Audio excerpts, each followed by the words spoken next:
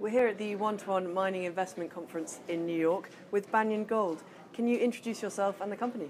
Great, thank you very much. I'm Christie. I'm the president and CEO of Banyan Gold. Banyan Gold is a Yukon-focused gold exploration company. We have two high-quality projects in the Yukon, and I'm looking forward to telling you more about them. Yes, so tell us more about these projects and the next steps going forward.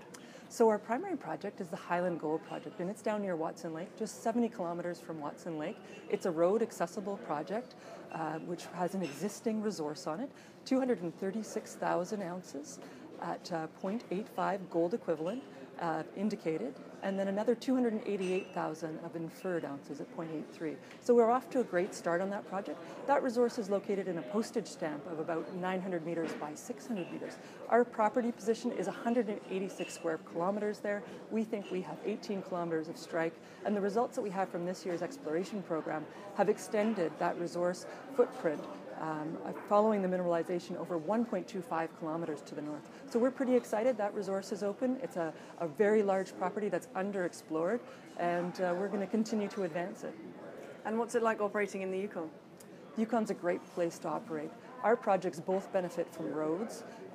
The permitting system in the Yukon is known, and it's something that I have tremendous experience with. First Nations in the Yukon have settled land claims, so it's easy to work with them and understand where they have land packages, etc. It's a great place, and certainly they're very welcoming to mining investment. And what's your opinion of the market at the moment? There's been mixed reviews from people at One-to-One this year. Definitely mixed reviews. I'm a bull because I'm in the gold business. I've been in the gold business all my life, and we're patient.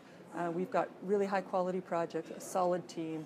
We know how to weather the storm if there's a storm, but we're also really prepared if the market turns. Both of our properties we can advance very quickly, and we've teed them up by doing strong science and the background work. That's what you're supposed to do in times when it's low.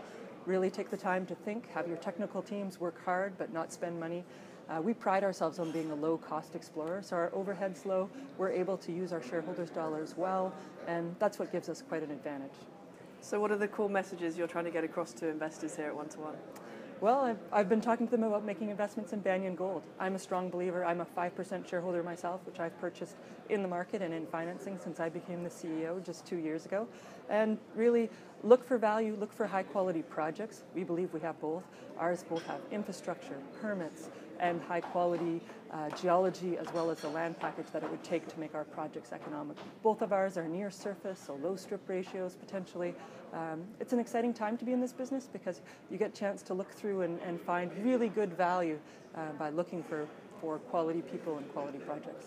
So how has the One-to-One conference been so far? It's been busy, actually. I've had quite a few meetings and a few good meetings. It's the good meetings that matter.